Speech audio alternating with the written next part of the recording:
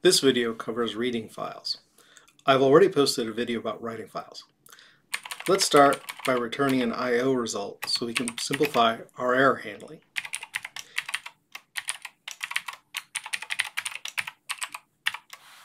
And return OK as the happy path. We'll bring in the file struct and the read trait.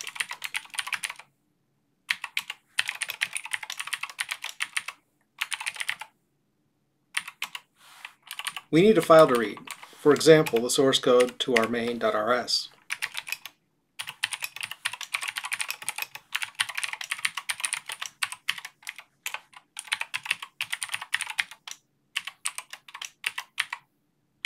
The most basic call is the read call into a fixed size buffer. Let's create a buffer of 32 characters and read the first 32 characters of main.rs into the buffer.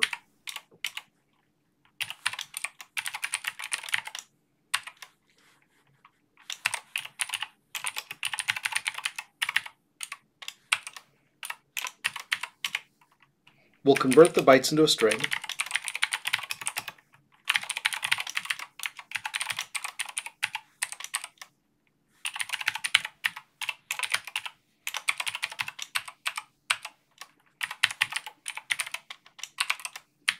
We'll then write the result out using println.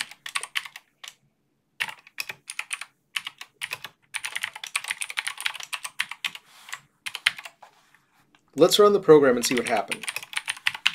There's a problem with our logic, however. It's possible for the read call to get interrupted, like we saw in the writing files video. In the interest of time, just trust me that it doesn't make sense to copy the approach I took in the writing files video to handle the interrupted case. Let's start with read to end. We'll create a vector of U8 as a buffer and read into that.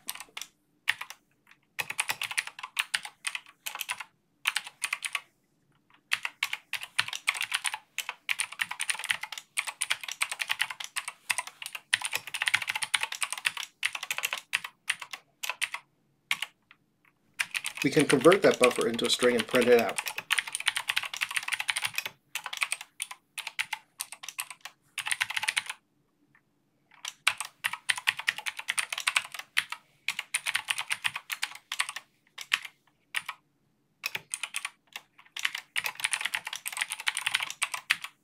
If we run the program, we see that we have the rest of the main file.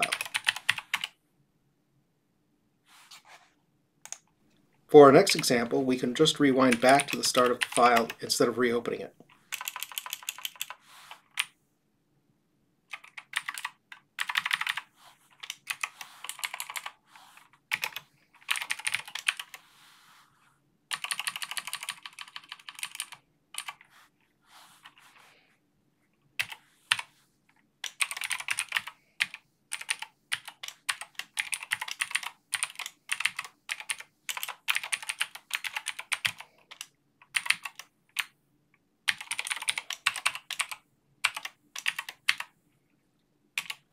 If we know we're going to read in a string, we can just use the readString method and immutable string.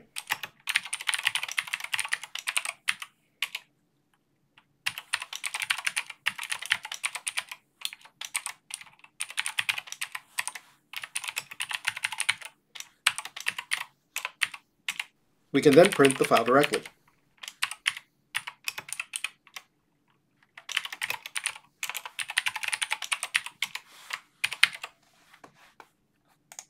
If we run the program, we see the output. There is an obvious problem with functions that read an entire file into memory. Files could be terabytes in size. We'll rewind the file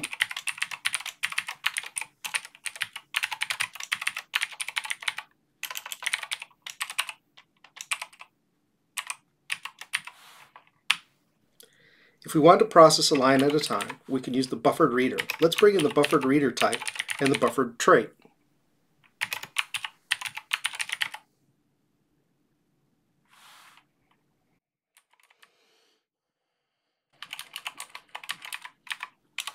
And create a buffered reader.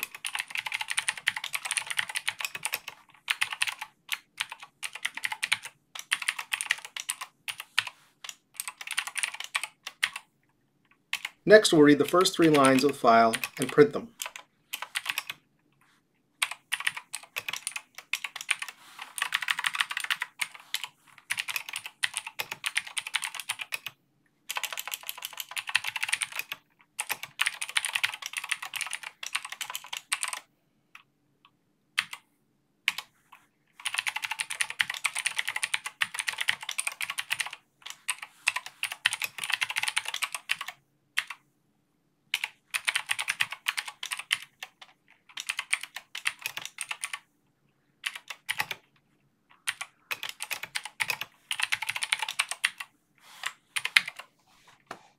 If we run the program, we see the first 3 lines printed.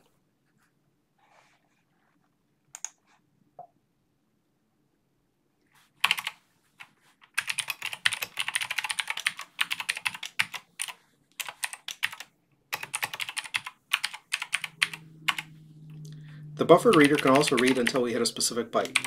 Let's create a buffer to hold the data and read to the first exclamation mark.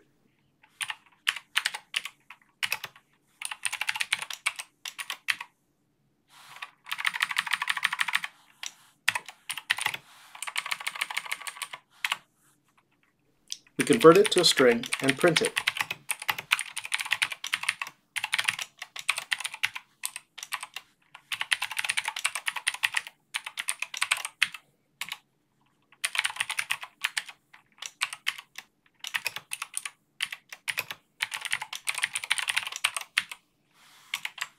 Let's run the program and look at the output.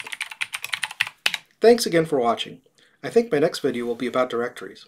If you have any topics you'd like to see covered, leave it in the comments. Subscribe if you want to find out when I publish a new video. And thanks again for watching.